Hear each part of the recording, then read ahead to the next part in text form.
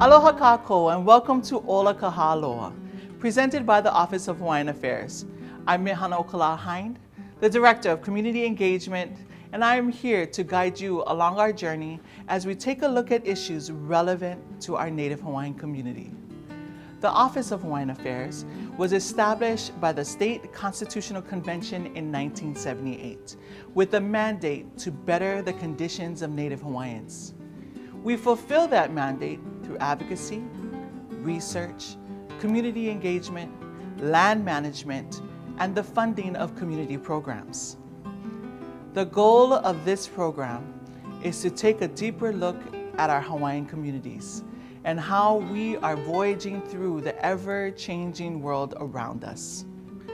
Native Hawaiians continue to navigate through the currents and the swells, the high and low tides, and the clear and stormy days. But we now have an expanded set of tools to guide us through this journey. Our traditions are able to complement new technologies to answer both new and old questions facing our society. Our people are also finding innovative ways to envision a lahui for our yet-to-be-born mo'opuna that builds on the values of our long-past kupuna. These are the inspiring stories we hope to tell. As we move forward, we also look back to our ancestors and the history of our people to gather strength and wisdom as one lahui. We are honored to have you as our guests. Welcome to Ola Ka Hāloa.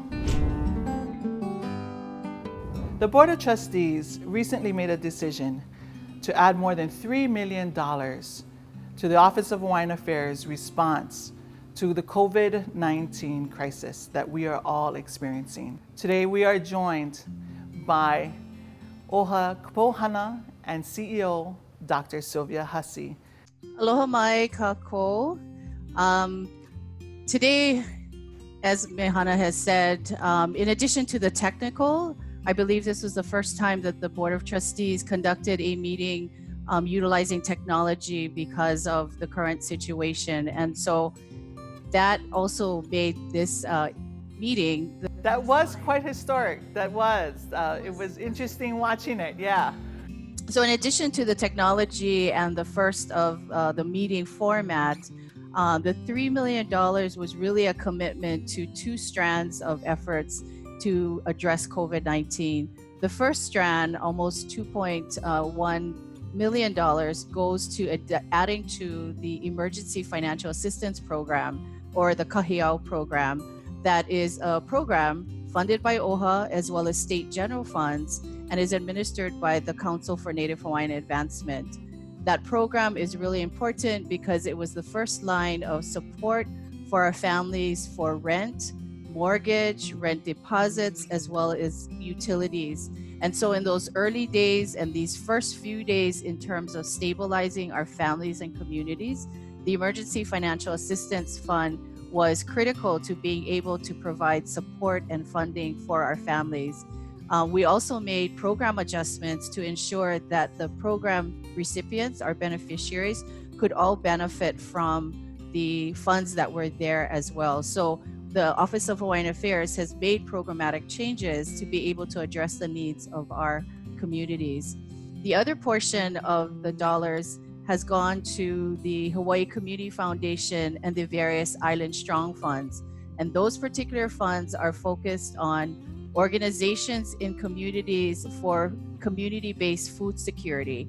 And what that means is we were looking for grantees and community members, Native Hawaiian-owned businesses, farmers, ranchers, gatherers, hunters, those who are subsistence living, who are helping to perpetuate food security in their communities. And as we know, each island is very different. How Molokai addresses food security is different than Ka'u, or is different than Kauai, or any other part of our island. So it was really important to be able to donor direct those dollars through the Hawaii Community Foundation Island Strong funds to allow communities to be able to shape what food security looks like in their community. The funds were also very targeted to, these are farmers who are kalo farmers, uala, these are also sustaining practices in our communities. And so we're very pleased that $830,000 of funding is going to be able to support our farmers and hunters and communities to be able to address food security, and more importantly, to establish practices and perpetuate practices that are in the community that are sustainable and Aina-based. So we're very pleased at the trustees' decision to be able to address COVID-19 in emergency, immediate ways, as well as in Aina-based sustainability and cultural-based ways. Thank you so much, Pohana, for joining us today. Now we're going to go to Sterling Wong, who is with Chair Machado at this time to get some feedback from the Board of Trustees. Mahalo. Aloha mai kākou. We are here with OHA trustee Colette Machado, representing the islands of Molokai and Lanai. She is our board chair.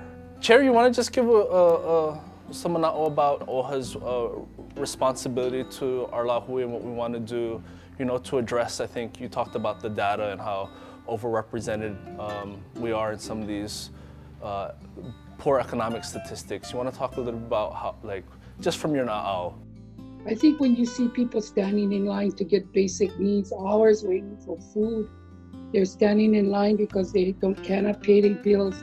I think to me, it really just breaks my heart, and I begin to think back about the resilience that our community is looking towards and our Hawaiian people. We need to be able to strive and go beyond some of these things that can pull us down. It's like that Alamihi crab syndrome, yeah?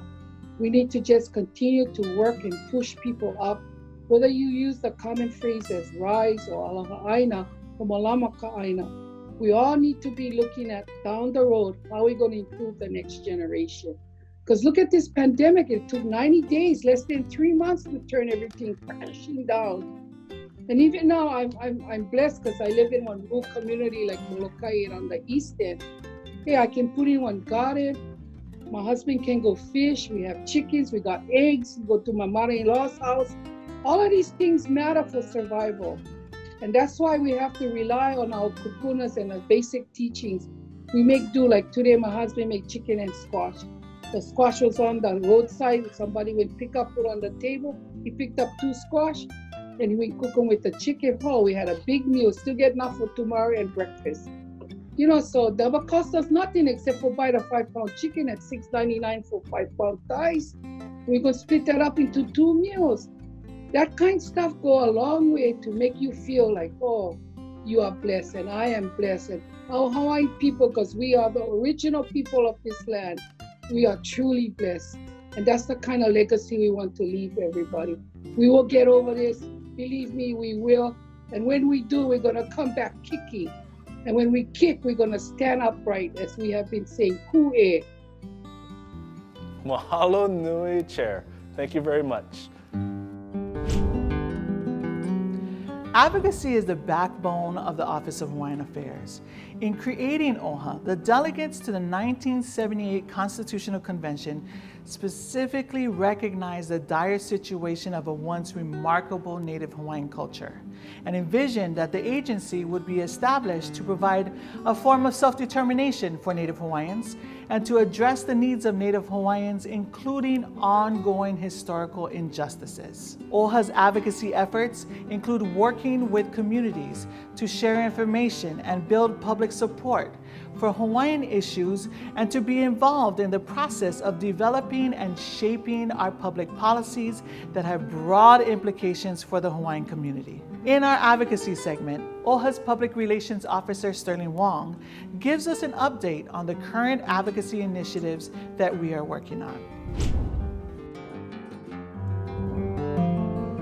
When COVID-19 first started to become an issue, OHA sort of proactively decided to start looking at and anticipating how Native Hawaiians would be impacted. So our research division immediately started to dig into the data. When we started looking into the data, what we learned was that because Native Hawaiians are disproportionately represented in certain socioeconomic indicators, that we were going to be probably more vulnerable to the impacts of COVID-19. The first things we did was to start advocating for more renter eviction protections, because we knew that Native Hawaiians sort of exist on the margins of the socioeconomic spectrum in the state. We participate in the workforce at larger rates than the rest of the state. We make less money per capita. We work in industries that are disproportionately more likely to be impacted by COVID-19. You know, we have less savings than other ethnic groups.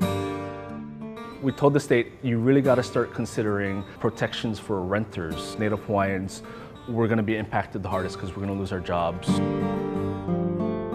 One of the big things about data is it helps us make informed decisions about how to use our limited resources, whether that be trust funds or our advocacy or staff resources, to best and most effectively meet the needs of our community.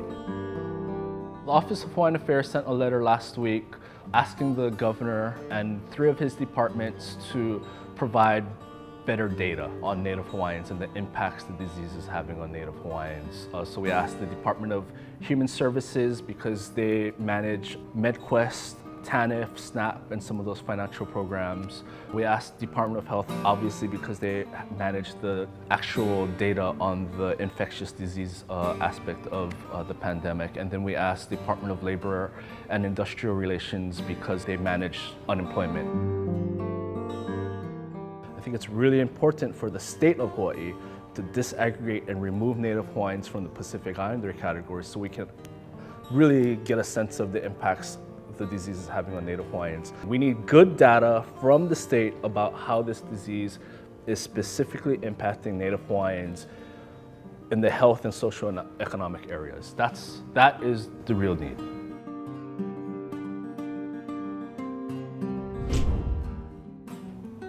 Ola, the living water of OHA, is the monthly newspaper of the Office of Hawaiian Affairs. OHA's digital and print media manager, Alice Silvanus, shares with us the new digital version of the Ola and how we are getting the news out to the world. The Ola.news is the latest evolution of the Ola Hawaiian community newspaper. And it takes all of the content that's available in the printed Ola and makes it available online. And what's really cool about that is that all of the Hawaiian stories about the different people, community, events that are happening within Hawaii as well as the continent are now shareable on this online platform. And that's really powerful, because now our stories are not just limited to here in Hawaii or our circulation here in Hawaii, but they're available online. You can, with the click of a button, you can share the stories that you care about or the news that you care about with your friends on Facebook, Twitter. You can also share on LinkedIn, as well as email these stories. And that is a really powerful tool. Ola started back in the early 1980s when OHA was formed. And it started as a way for our OHA to stay in touch with our Native Hawaiian beneficiaries. But over time, it's really developed into a community paper where we're sharing Native Hawaiian features, community events, and news that's important to the Lahui. And so you have this treasure trove of Native Hawaiian perspectives on Native Hawaiian people, events, issues that are important to the Lahui. And it's now available online, and therefore those perspectives, we're able to share them with the world. So we're really opening up the avenues of the possibilities for people to understand about the things that are important to Native Hawaiians here in our homeland. We invite people to become subscribers to Ola, and it's really easy to do. You can go online to Ola.news, and there's a subscribe button.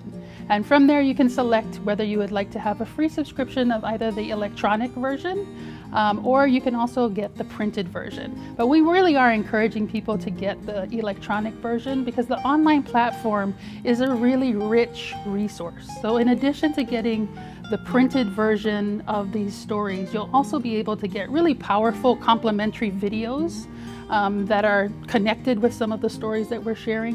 And then you're also getting expanded photo albums. You know, we go out to events, we might be able to shoot, we might shoot like 1,000 pictures at a single event.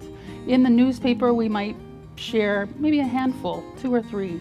But online, we're able to share a really a much broader perspective of the event and tell a more rich, full story with the ability of going online. So we invite people to come online to kavaiola.news.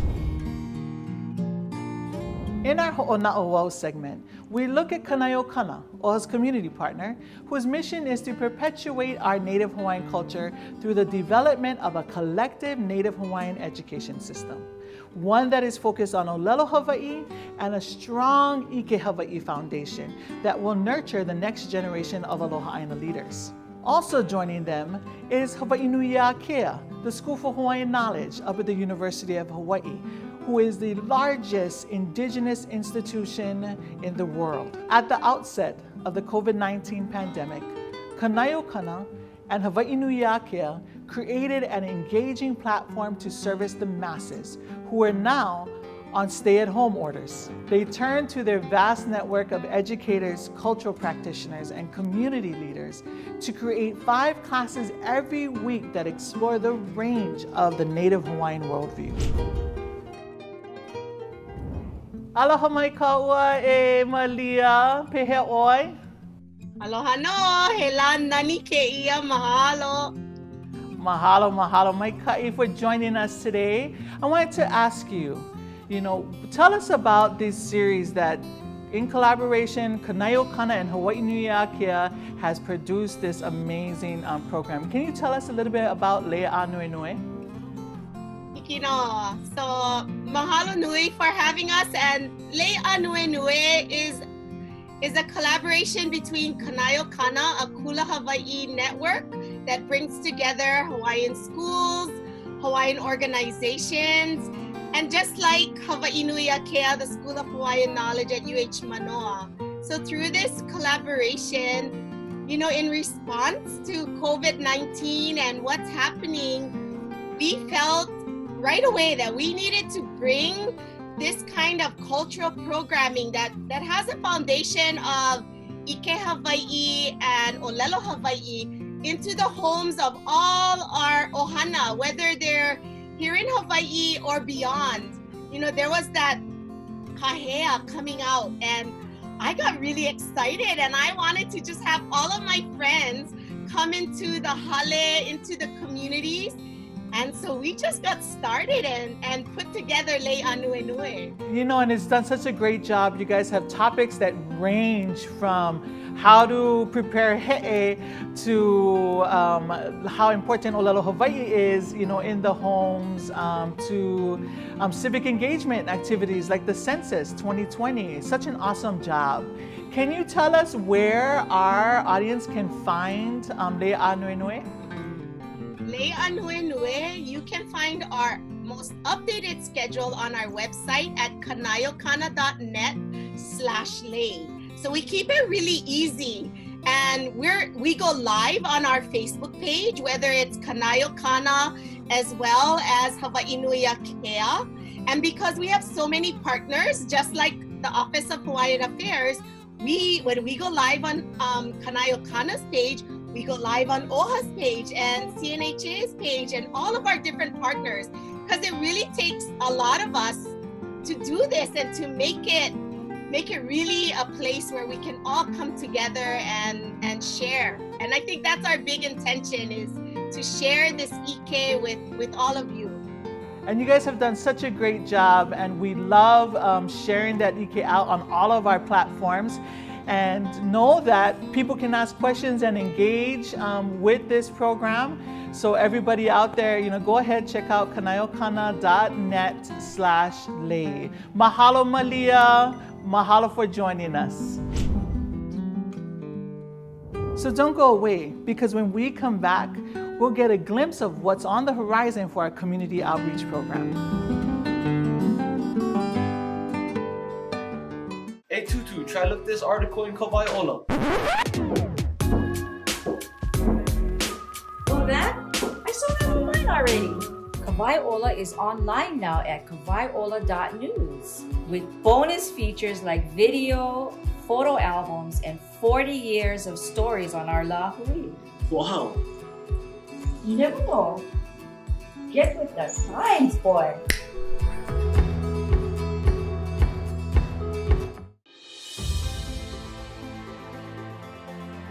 OHA was born of the Hawaiian Renaissance and grassroots activism.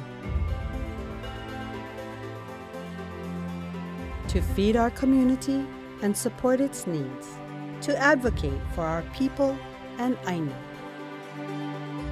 Today it's still about Aina. It's still about community.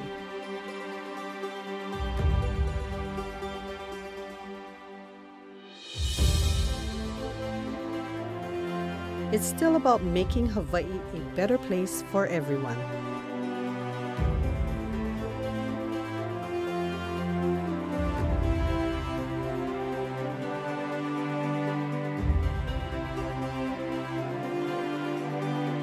OHA, empowering Hawaiians, strengthening Hawaii. Heard you have a new process of voting this year. I don't vote, bro. It's so easy. All you gotta do is register by July 9th, get a ballot in the mail, fill them out, send them back. No lines, no poll stations, just you and your kuleana. The only kuleana I have is become the next big MMA fight. You think that's kuleana? McFarlane. Vote. It's our kuleana, our right and responsibility. Before you represent Hawaii in the cage, make sure you represent your people with your ballot. The OHA Community Engagement Paya is focused on amplifying the voices of the Lahui and fostering leadership opportunities in our communities. OHA's Community Outreach Manager, Davis Price, joins us as we look at the Aloha Rising Vote 2020 campaign, which will encourage Native Hawaiians to civically engage in the upcoming elections. Hawaii will be switching to an all-male voting process, and what that means is that we won't be voting in our precincts like we're used to, and we will all be getting ballots in the mail. Well, those who are registered to vote will be getting ballots in the mail. So it's very important that everyone register, and it's much easier access for everyone. We don't have to leave the house, and we're all getting used to that these days. So yeah, make sure we're registered to vote. And even if you know you're registered, it's very important that you check the voter registration website to make sure that your address is updated, because that will be critical to receiving your ballot in the mail. They're gonna send the ballots to whichever address is listed. So make sure your address information is updated so you can receive your ballot in the mail. And hopefully we get, many more of us are now going to be able to vote with very easy access. OHA will be launching Aloha Rising Vote 2020 as its Get Out the Vote effort this year. It's going to be aimed at engaging young, first-time Native Hawaiian voters. And we'll be doing this through a series of cultural-based workshops led by Kumu Hinale Moana Wong, and a number of other grassroots efforts that will be, hopefully, get our young people excited to get out and vote. And really, because the process is so simple this year with mail-in voting, we just really want to encourage folks to just pay attention and at the very least, be engaged so that we can send a message from our community that our elected leaders will be held accountable. In recent years, we've seen a lot of movement amongst our community, and a lot of this movement has been led by young people. And this election season is the time for young people. Well, we hope that young people will take notice of the ability to start to connect the dots between the issues that they're passionate about and how to affect change on those issues. And voting is one of the ways to do that. So we hope that everyone will vote, and especially the young folks, if you're passionate about issues, this is the time to get out there. Make sure you're registered, make sure you know about the new mail-in voting process, and use your voice to hold your elected leaders accountable. In our Native Hawaiian Business Corner, we invite the CEO of the Council for Native Hawaiian Advancement, Kuhio Lewis, to share with us their innovative approach to keep Native Hawaiian-owned businesses operating during this pandemic. The pop-up makeke is a successful example of the saying, if you build it, they will come. By creating an online platform and a companion TV and multimedia show, the pop-up makeke is home to over 100 vendors that would otherwise have little to no ability to sell their goods. So the pop-up makeke really came by way of the cancellation of Merry Monarch. I think all of us were shocked by that.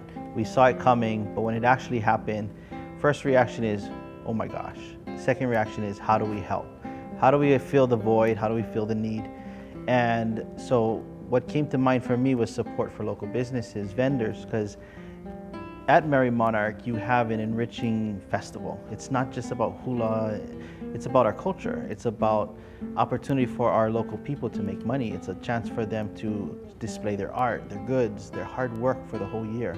So the Papa Makeke really was birthed when events started getting canceling, and our local vendors never had the opportunity or wouldn't have an opportunity to sell their mail, right? So we quickly pulled it together, literally pulled it all together in less than 2 weeks, partnered with a whole bunch of friends of ours, and up came the Papa Makeke.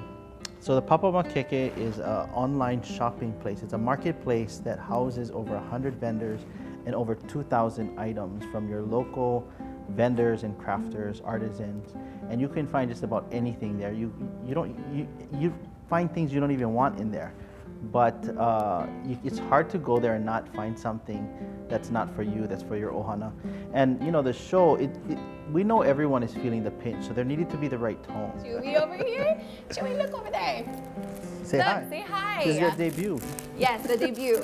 You know, right now, in this economy, everyone is feeling the pinch, so we wanted to find the right tone. And so being able to support where you can became the theme behind it.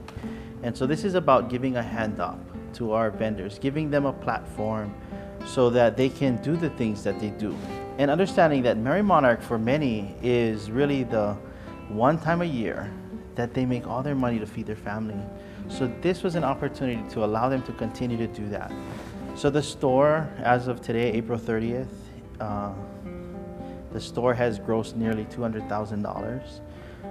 And that's money going right into the pockets of our vendors. We've sold over 5,500 items from the store.